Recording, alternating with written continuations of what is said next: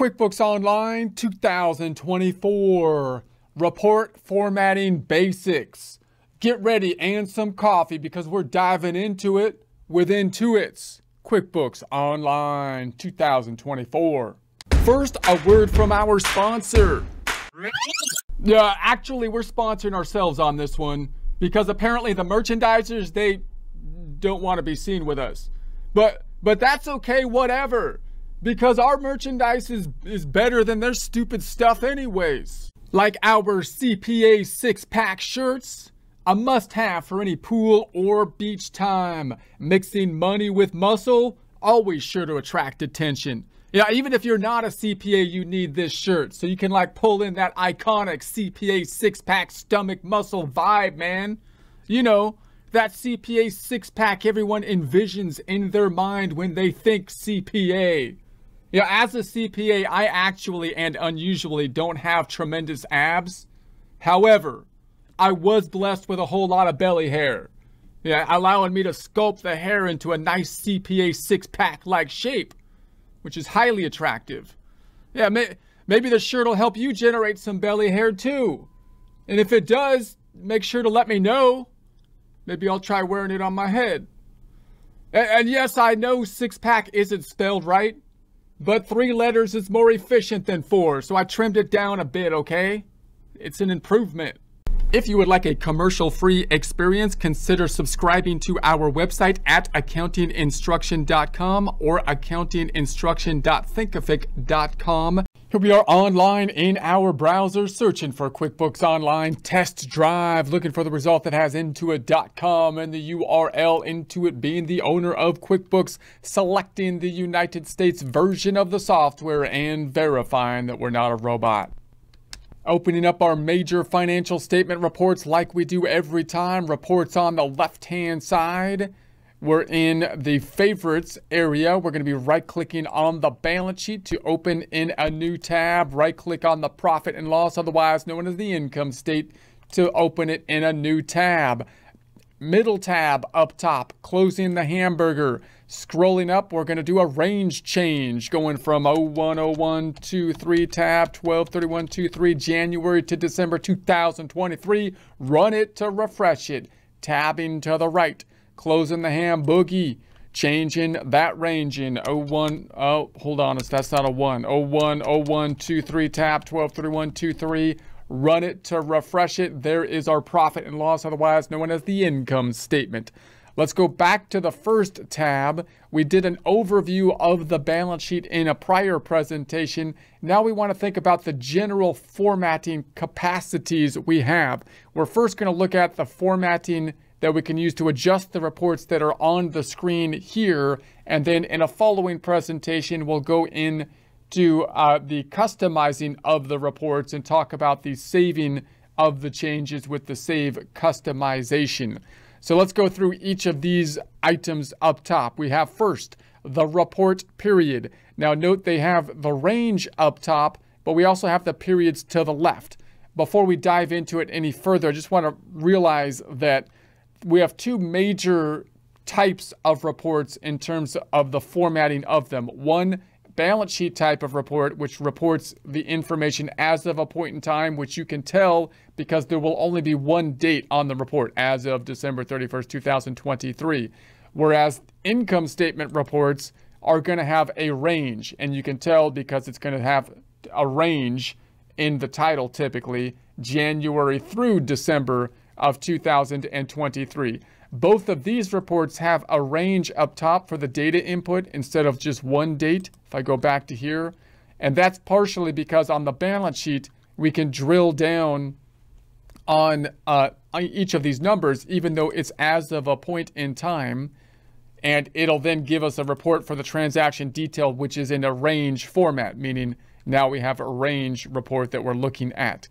But when we do some of these adjustments to the reports, when we make comparative reports and whatnot, then you have to keep in mind or think about sometimes there could be differences in terms of, are you looking at a report that is as of a point in time, or is a range. If you see some differences in the formatting of how reports can be adjusted, that might be one of the reasons for it. You want to think about, is this a report reporting something as of a point in time? Is this a report that's reporting a range? Okay, so if I select the drop down here, we have the all dates up top. We can change the dates to a custom date range, which is basically what we are putting in here when we put the 2 ranges up top.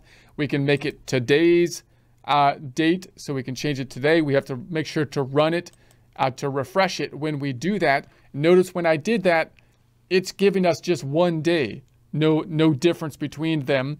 I can make this beginning date whatever I want on the balance sheet, and it'll still be as of that. The numbers will be the same, but when I drill down on it, I don't have any space down here to have any transactions because the date range is just 1 day, because this is a timing report. Let's go back.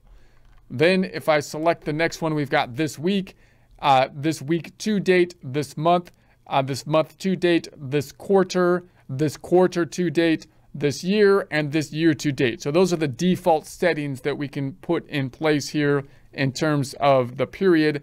I like just putting the range in, and as you can see, when I put the range in, I think the fastest way to do it is to say 01 and have 2-digit numbers, 01223. That's January 1st, 2023. And when I hit tab, it'll put in the dashes and the full year to 01, not 01, to 12/31/23. And when I hit dash, it'll put in the day and the year. We could, of course, use the calendar as well if you prefer to use the calendar drop down to be selecting the dates. And then down here, we've got the display columns. So the default is that it's going to be displaying just the total columns down below, as you can see. But you might want to see multiple months, for example. So if I was to go to months and then run the report, run it to refresh it, now it's showing the balances on a month-by-month basis. QuickBooks didn't put anything into the sample company for the first few months, and then over here's all the data that's in there per month. This is one of the things that are different on the balance sheet than the income statement, because on the income statement, which we'll talk about later, but just note that it also is defaulted to the totals. But if I then say I want to see the months and run it, it's going to show me all the months and give us a total at the end of the months. Why? Because when we're thinking about the whole year, we can add up all the months to give us the whole year because it's a range report. Whereas the balance sheet doesn't give us a total at the end because the December numbers are the total, because the balance sheet is being reported as a point in time. All right, let's go back up top again. We have the months. We could do it for the days. That would be a very long report. But if you had a small date range up here, you might do it for the days. Same with the weeks. But quarters are quite common. There's 12 months in the year, so we're going to be running this every 3 months, right? January through March, April through June, July through September, October through December. These, once again, are just reporting as of the end of the quarter because they are reporting as a point in time. So then we can go down and say, what about if I want years? Then run it. Obviously, there's only 1 year here, but if I increased the range to 2022 and 2023, then we can run it on a year-by-year basis as well. And remember that if you do that on the income statement, a year-by-year basis, if I put this back to 01/01/22, then it's going to give us the 2 years and then the total. It doesn't give us the total over here because this is as of the end of 2 years. That's what the balance sheet is. And then we've got the customers. We can break it out by customer. And I'm going to bring this back to 23, let's say, and run it. So now we've got basically our balance sheet that's going to be broken out by customer. This might look a little bit unusual when you're first looking at that drop down, but if you're in a job cost kind of system, then it might be the case that you want to see your information by customer, although it might be more likely that you would do that on an income statement type of report. And then you can also do it by vendors, similar scenario. So now we've got everything broken out by the vendors. And then over here, you can see this is not specified, meaning these are all the ones that don't have a vendor specified or tied out within it. This, once again, probably a report that might be more useful when you're breaking that information out on the income statement and breaking out the information by customer and vendor and so on. And so if I hit the drop down again, we have product and services.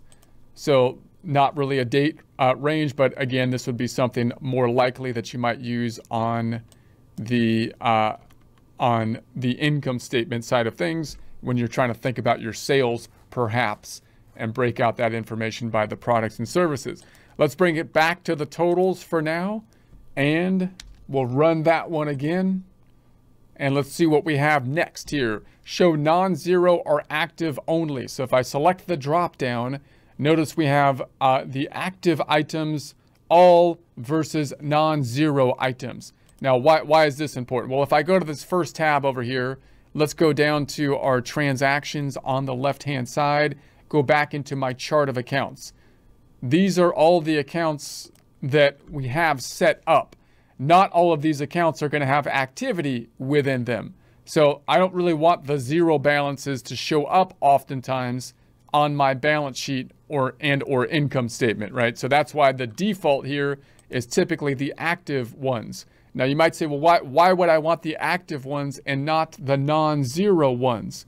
The active ones mean that there could have a zero. There might be like a zero here. Here's a zero, but it had some activity within the range that we're talking about. So if I go into it, then we can see that there was some activity in there. That's really nice to have from an internal bookkeeping standpoint. So if I have my balance sheet open because I'm trying to track what happens in it, then I would like to have the zeros that had activity in it to show up so I can drill down on it and see the detail. We will see that very often in the undeposited funds. This one's not zero right now, but this is a clearing account, which will go down to zero. So as I do my day-to-day journal entry, I would like to see the stuff that goes in and out of undeposited funds. So even when this is a zero, I'd like to show it there so I can drill down on it. So that's why it's the default. But if you said non-zero, all non-zero accounts, then we can scroll down and you can see this zero still showed up. But did I run it back? Did I run it? Then this should take away the ones. I don't think I ran it. So yeah, it took that one away. That zero is gone. So in that case, if undeposited funds was zero, it would disappear, which is great for external reporting purposes, but not as great for internal bookkeeping purposes. So you want to, when you do external reporting, you might change it from active to non-zero. If I did all of the accounts, then and I run that again, I got to double run it, then all of the accounts should show up top. That zero is back, but we might have a bunch, especially if you start the accounts that QuickBooks provides you, you might end up with a lot of accounts that have zero balances in it, especially on the income statement. Let's check it out on the income statement just to show you what I'm talking about.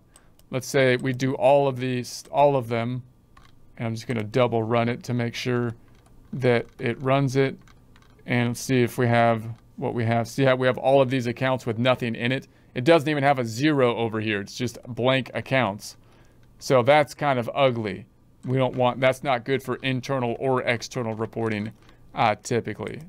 And so we'll bring it on back to the default. The show columns, same thing for the columns, but in our case, we've only got, the one column here. So if you had a report with a column situation, then you have a similar concept with the active, all, and non-zero. Let's bring it on back to active. Let's run it to refresh it. I'll double run it just to make sure it's refreshed. And then we have, this is another way that we can do comparative type of reports. And we'll talk more about it in detail and make comparative reports in the future. But right now, I just kind of want to differentiate between what we did over here. For example, when we saw quarter by quarter comparisons, if I run the quarter by quarter, it starts January and then, it goes in chronological order from left to right. But if I wanted a 2-month comparison and then maybe a difference between the 2 months, I wouldn't use this method. I would go back to the totals, and then I could use this method. I can go here and say, I want the previous period. So I could say that if I put it in here, let's put it in here just for 1 month. Let's go from 0101. Let's go from 12/31/23. 12. Let's go from 12/1. 12/1/23. And then if I take the previous period, it's going to take November. So here's the previous period, 11/1 to 11/30. And then I can run that one. And now it has a comparison. This time it's showing the most current period up front. This kind of comparison is only going to show 2 periods, not more than 2 periods, because you can also give like another column on the right-hand side. So I could go over here and say, if I don't have the custom, if I take off the custom, just to show you we still have, the prior month here. So, okay, anyways, I'm going to hit the drop down. We could also add the dollar change and the percent change. So now if I run it, it's now showing the current period, the prior period, and then the dollar change, the difference between the two, and the percent change. We'll talk more about this report. We'll create it again and analyze it in future presentations. But for now, just know that we have those 2 different ways that we can run these reports. This one, we can run more than 2 periods, however, whatever the periods would be. This one, we can only run 2 periods because the idea is that we're going to be comparing one period to the other and possibly differentiating between the two. This one will result in the current month on the left. This one will result in the oldest month on the left, going from left to right in a chronological order. And so I could change this period to whatever I want. I could change it to a quarter and have the prior quarter, and so on and so on. And so I could also say I want the previous year. So now I'm saying, look, I have this month and this year, December. If I run this, now I've got December of the prior year. So this one isn't comparing the entire year to the prior year generally. What we're trying to do is say, I want to look at just December, or I want to look at just the quarter, the last quarter, and compare that quarter to the last quarter of the prior year. Now, just realize that when you start to think about all the different combinations that you can have, you can do the same thing with the percentage and the change here.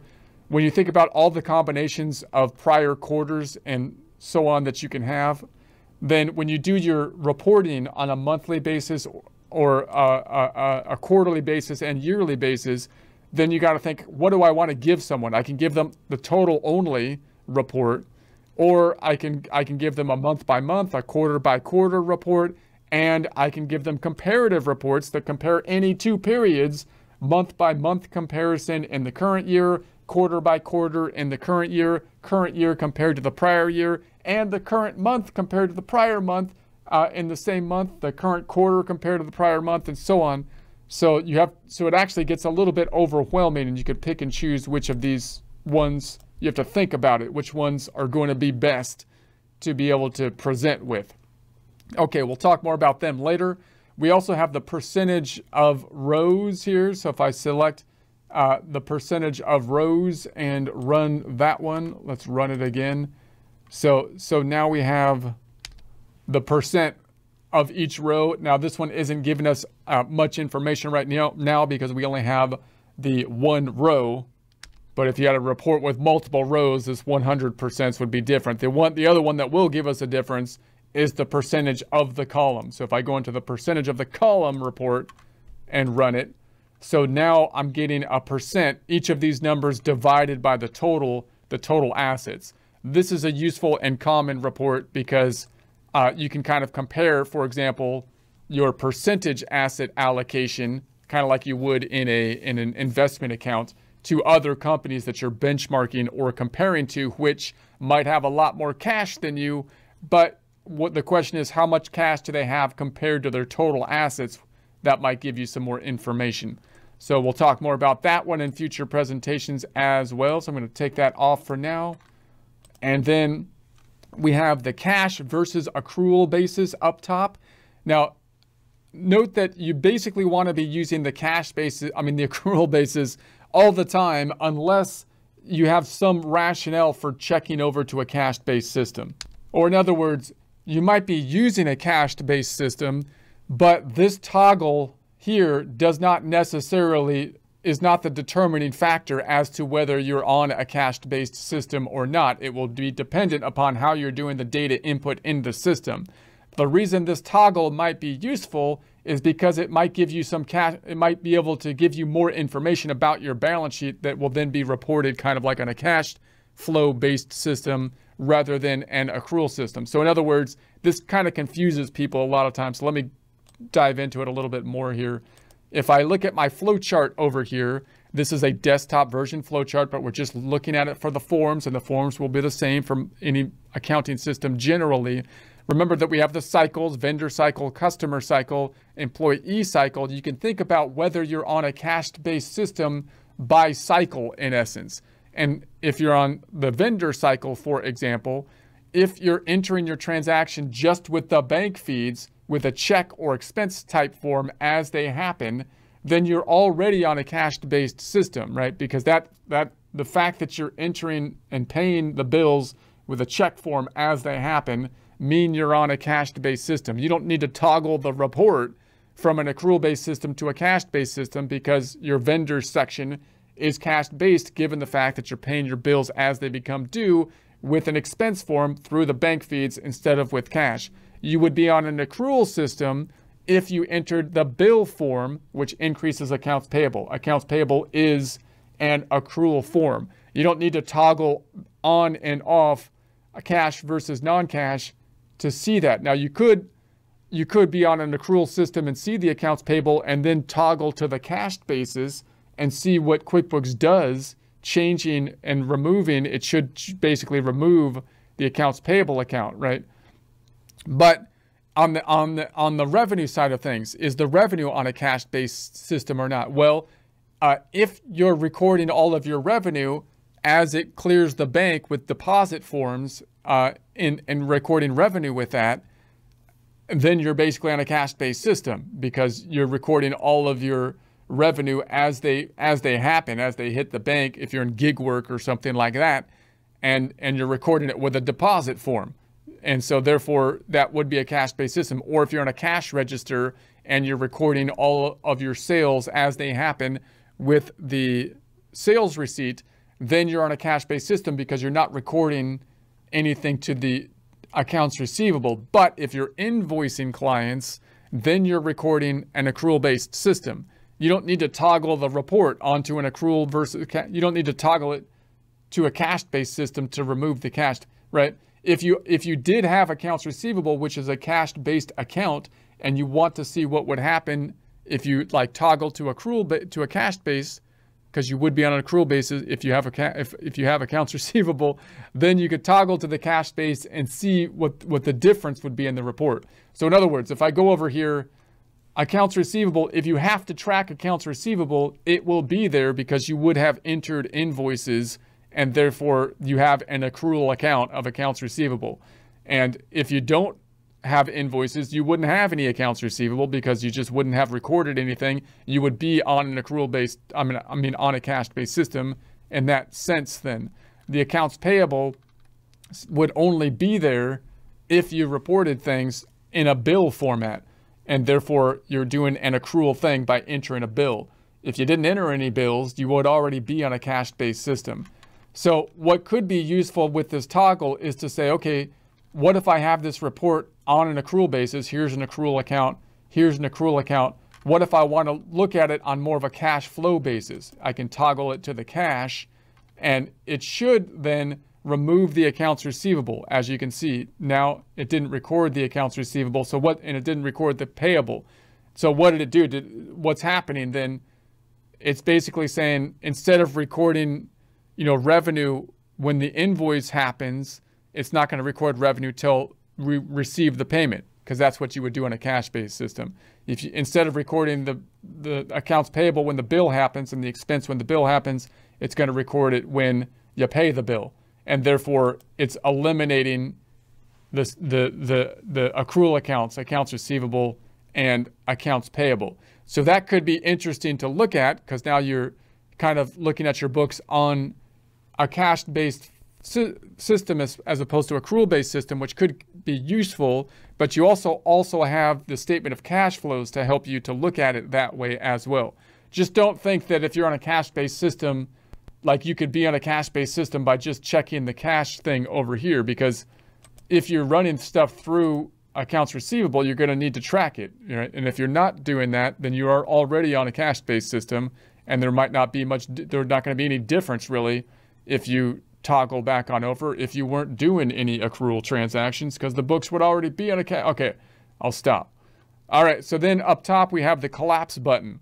So the collapse button is going to collapse some of the line items here, these triangles. Now you'll remember that the triangles represent this triangle represents just a normal accounting name for the accounts assets. The current assets, again, a normal accounting category. These triangles are representing the different account types within QuickBooks. So each of these have triangles. Those don't collapse.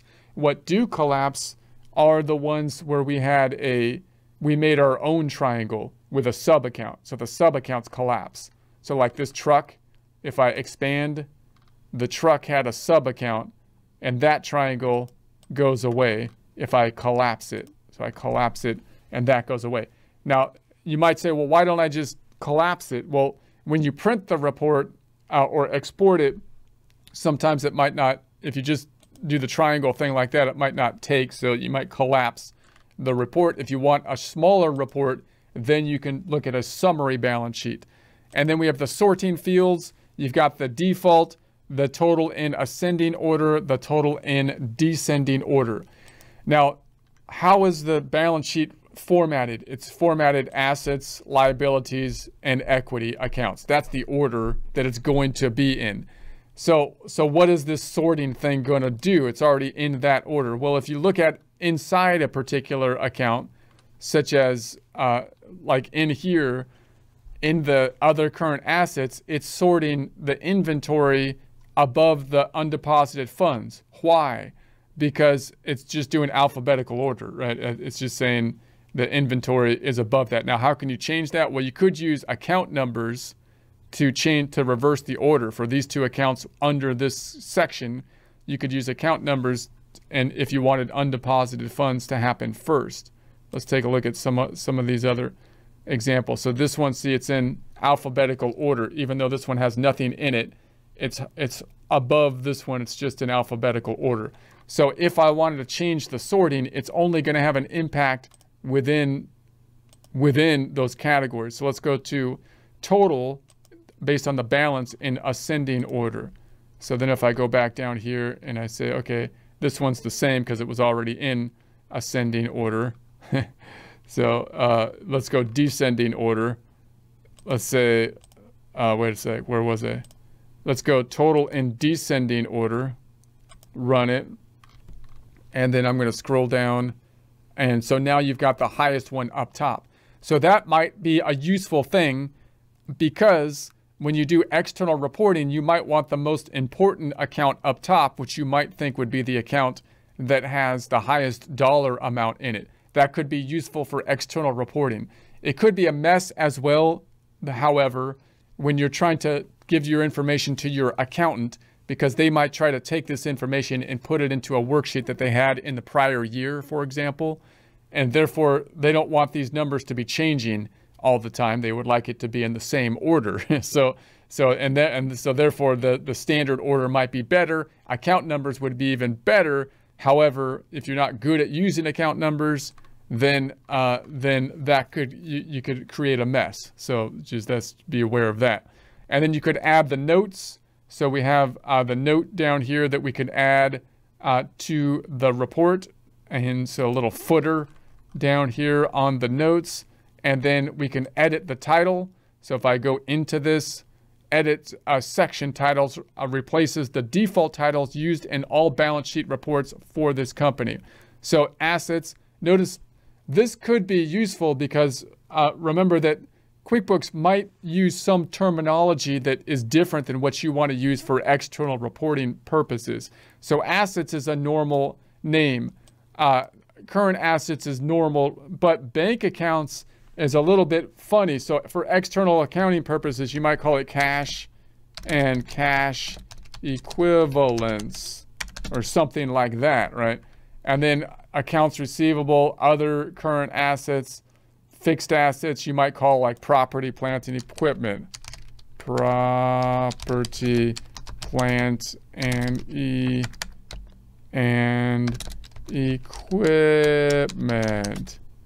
equipment.